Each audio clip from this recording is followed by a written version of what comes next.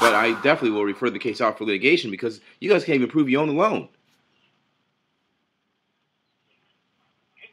Yeah, it's serious.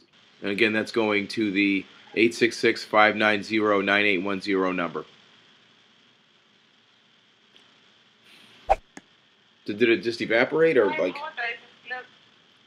I'm sorry, go ahead. Did it just evaporate, or It's just like we go through this all the time, and I just somebody's got to be contacting us because we've been trying to work with them, and they're just going behind our backs. It feels like it's like a dual tracking going on, and that's unlawful. Yeah. Okay. Oh, it's not okay. It's definitely not okay.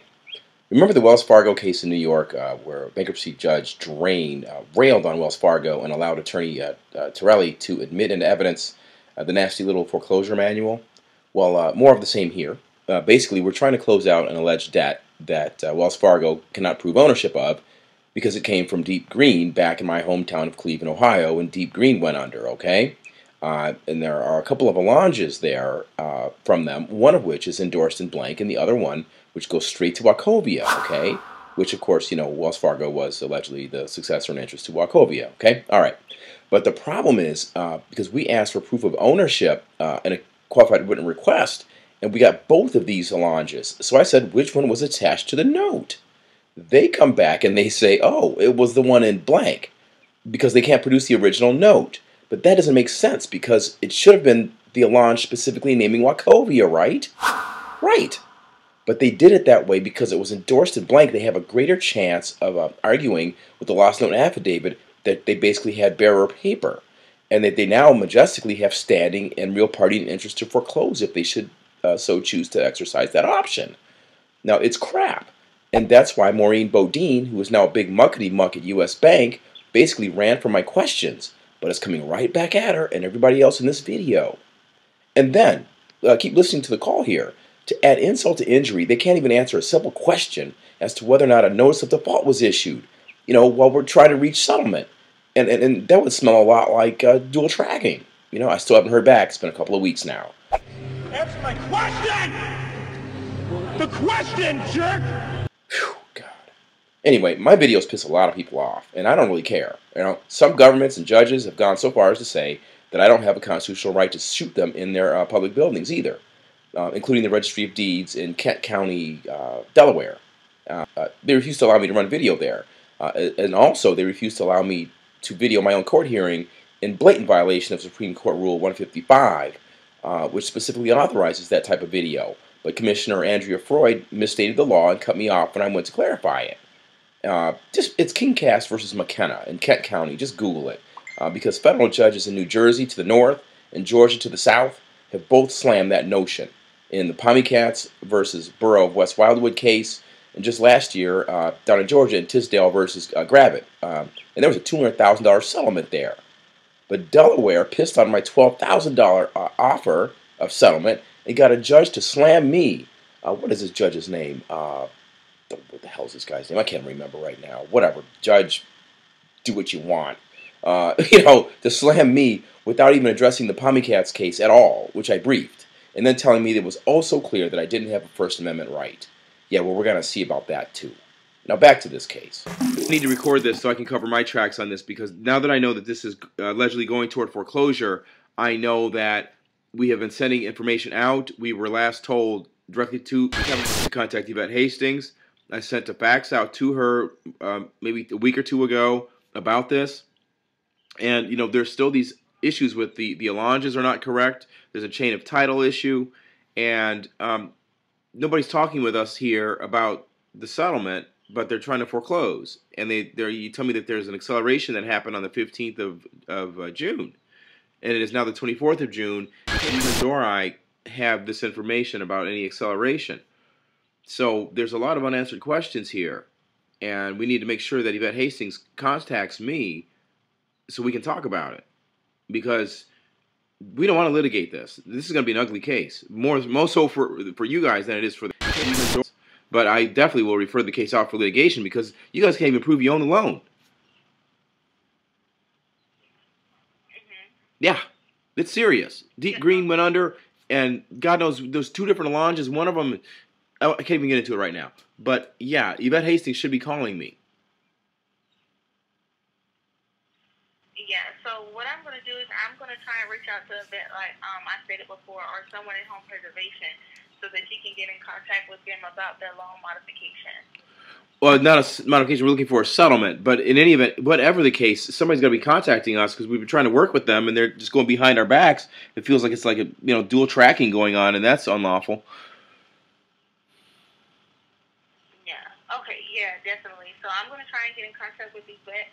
I know that you hadn't been able to reach her, but I'll try one more time, and then I'll get you in contact with another representative so you can know what's going on with this modification.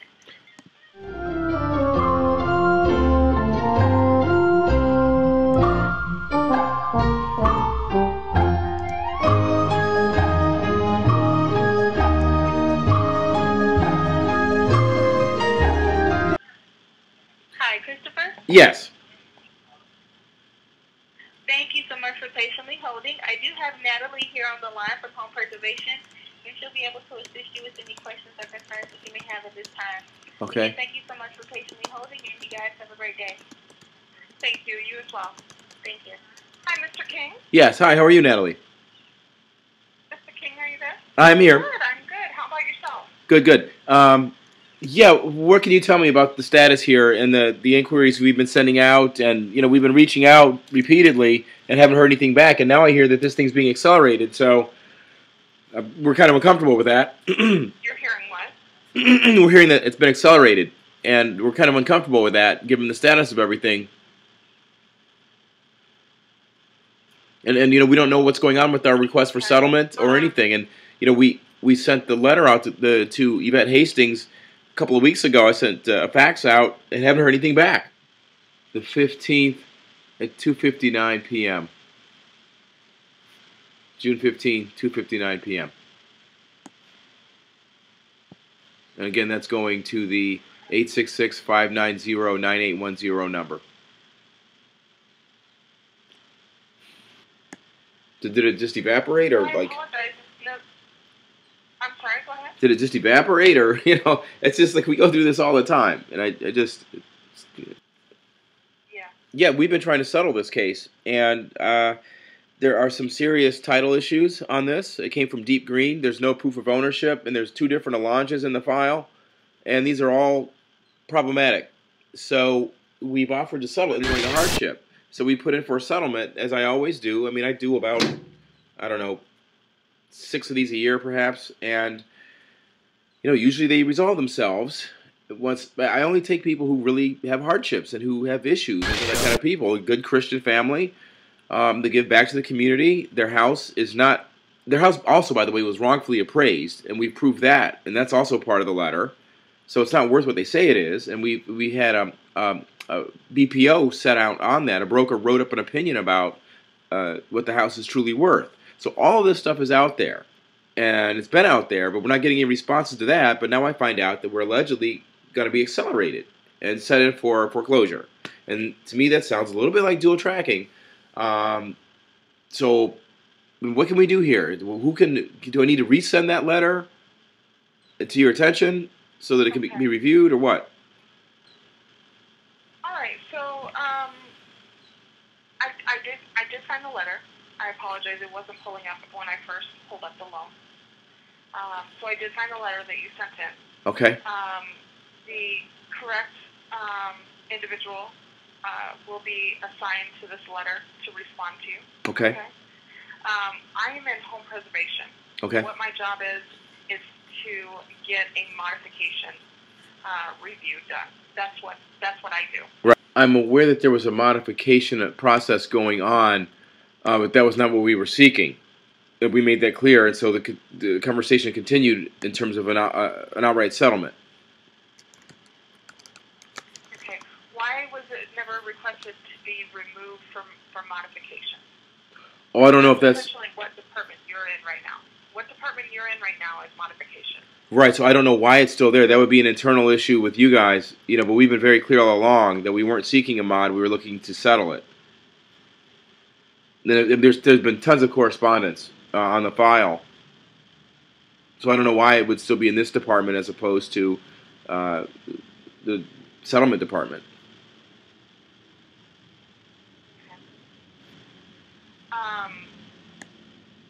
Essentially, right now, the modification is being removed from our department. It is now being escalated to be removed from our department. Okay. As far as settling the loan, that is not my area of expertise. Right. That's not what we do. That's not the department that you're talking to right now. Okay. So essentially, what needs to happen is it needs to be removed from our department, and you need to wait for a response to your letter. Okay. Do you know how long that would take? When can I expect? Maybe end of next week, perhaps, or? Perhaps. And even sending in another letter just blankly saying, this is, this is what we want. Okay. Not a bunch of what coulda, shoulda, woulda, but this is what we want. What do we need to do? Well, I don't know what you mean by the woulda, shoulda, coulda. I mean, I'm just talking strictly. I didn't mean to stir up anything. I didn't mean to stir up anything. Okay. I don't know I haven't read the letters that you sent. Okay. And well, the other letters are in the file because it's all kind of wrapped up. The history of the loan has issues, so that's kind of already been said before, and we've articulated our demands or our requests in that letter. So maybe I'll put together another one, but it's all definitely in the letter. But if I'll send a short form out, maybe a paragraph just saying, hey, this is what's been going on, and this is what we're looking for. So I can do that. But meanwhile, I hope someone on your end is working on it, and I'll send that letter out tomorrow, and hopefully I'll hear from someone next week then. Yes, hopefully. Please understand, I do need to let you know that while we're on the phone that the foreclosure status is active. However, there is no sale date at this time. Right. Okay. So as an active foreclosure, then I mean, has there been a notice of default issued to the homeowner? When it became active, yes, there was a notification that would have gone out to the homeowner. Okay. Now, that notification you're saying, is it a notice of default or is it a different type of a warning notification? What do you mean? Well, a notice of default is a term of art in Washington, and it's very specific. And so when a notice of default goes out, that, obviously triggers a number of different things immediately. But if it's just a notice saying, hey, you're delinquent, that's a different issue. So I need to find out what it is. Because legally, I have to be able to either put them in the hands of a licensed attorney or I have to tell them what's happening with the account. Essentially, when the borrowers were approved for a modification, the foreclosure status was suspended. When now we are denied for the modification, it went back to active. Okay. And we would have sent out a notice to the borrower. Right. Saying your new status on your foreclosure is now active. Okay, but what I'm getting at, though, is a crucial question. It's got to be, it's a milestone. Was a notice of default sent or not?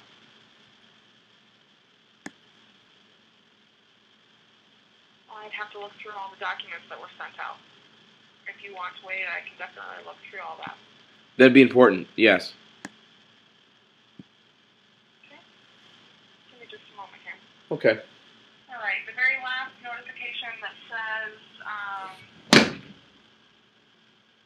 we attest that we have reviewed this loan and to the best of our sense that available loss mitigation alternatives have been exhausted and a non-foreclosure outcome could not be reached.